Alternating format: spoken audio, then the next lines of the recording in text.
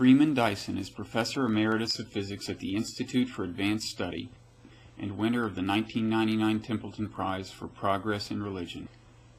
His books include Disturbing the Universe, Infinite in All Directions, and The Sun, the Genome, and the Internet.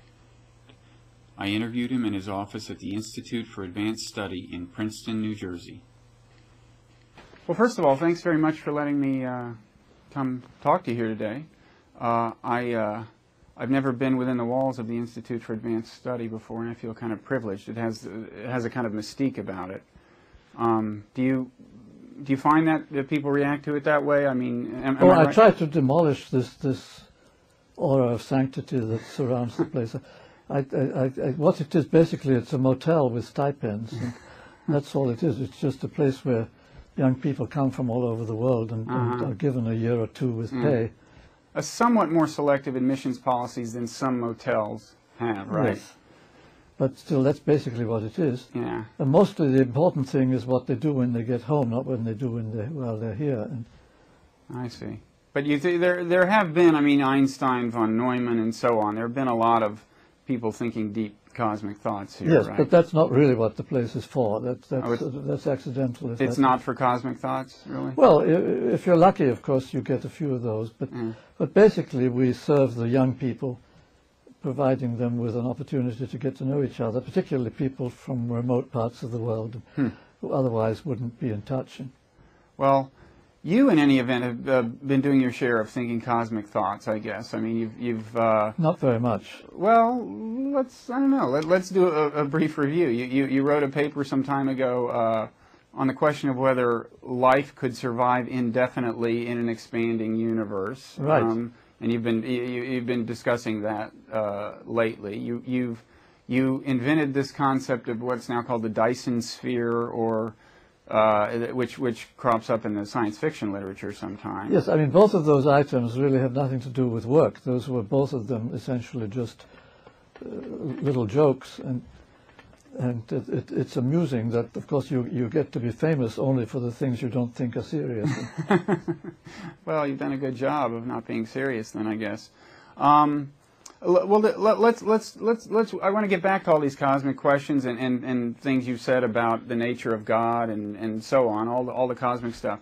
But first, as for the basic science you've done, you started out as studying mathematics, but then went into applied mathematics, particularly in the realm of physics, right? Right. And you made contributions to quantum mechanics. Right. I mean, I did first quite a lot of work as a pure mathematician. And I've always remained essentially a mathematician as far as my technical stuff is concerned. But you did important work in quantum electrodynamics. Is that the phrase? Yes. Which is that's as far as I want to pursue the concept of quantum electrodynamics, and it's all I know about it. But I would like to ask you more broadly about quantum physics, right? Because the people hear the phrase a lot, and I think very few people have a clear idea of it, and that may be in its nature that you can't have a clear idea of it. But what do you tell people about? What's your kind of, thumbnail description of what quantum mechanics is? Well, it's a wonderful tool for describing the world, but it is a mathematical tool, and so you can't really explain it except with mathematics.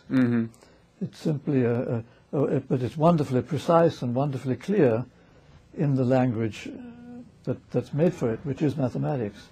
And as soon as you try to describe it in words, it gets very fuzzy. Right.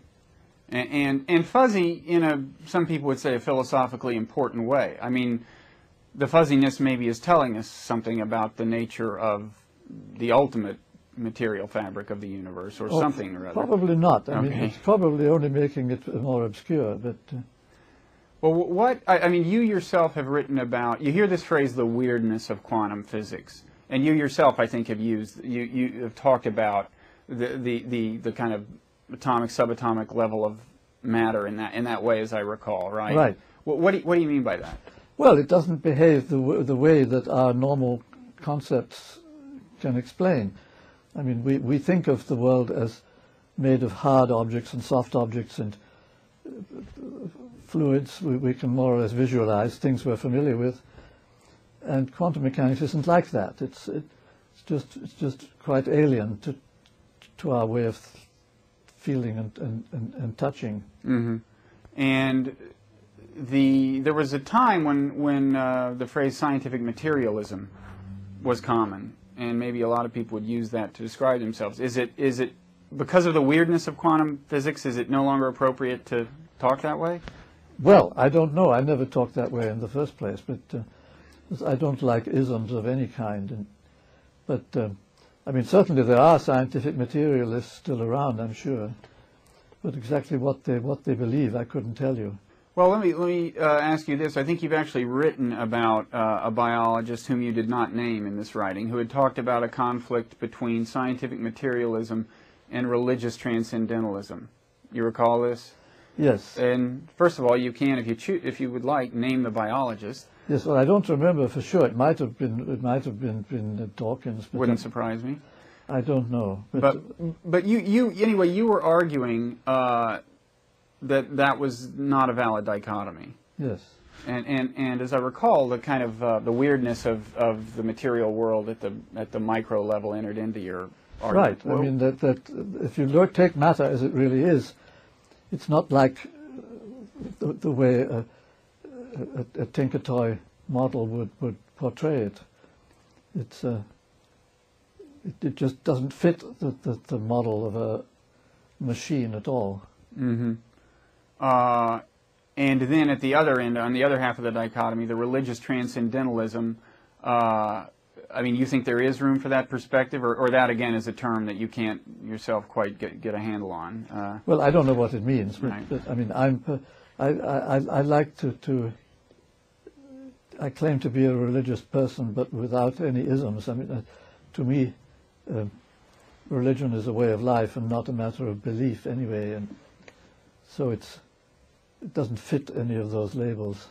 Yeah, in fact, I think you've described yourself as a Christian without the theology, or something yes, like right. that. What is left of Christianity when you take the theology away? Well, almost the whole thing. I mean, it's a community of people in a church, as I experience it, and who are taking care of each other, and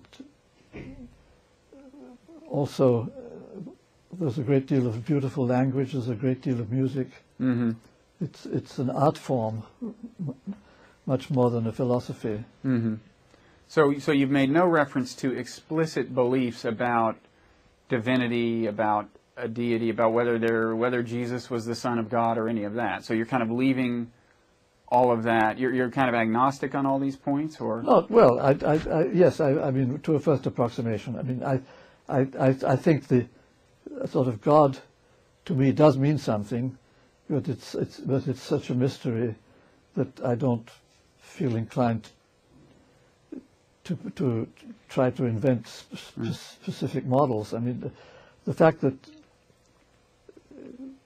we have some instinct of a mind at work in the universe seems to me about as far as I'm willing to go. I mean, and I call it God. God simply is a mind that's gone beyond the scale of our understanding, and that's I think that's about as far as my theology goes. Okay. So, I mean, if you were living in another culture, you could equally well be a Buddhist, or yes, you could, because fundamentally, what religion is about to you is the things that people do. Right. Okay. I think, I mean, Judaism, as I understand it, comes closer than sort of to my way of being religious. It's much more about observance and less about beliefs. Mm-hmm. Okay. And there are people who would say, then what is the difference between that and mere ethics? What is different between that and a group that gets together and says, let's be nice, a good government league or something? What do you? Is there a difference, or? Well, there is a lot of difference, of course. I mean, one of the great things about religions is that they last from century to century. That there's a very long tradition. At least in most religions, it goes back a couple of thousand years. Mm-hmm. And that is very important, and so you take a much longer view of things. And of course, there is a great emotional aspect to it, mm-hmm. which is not just like going to a committee meeting.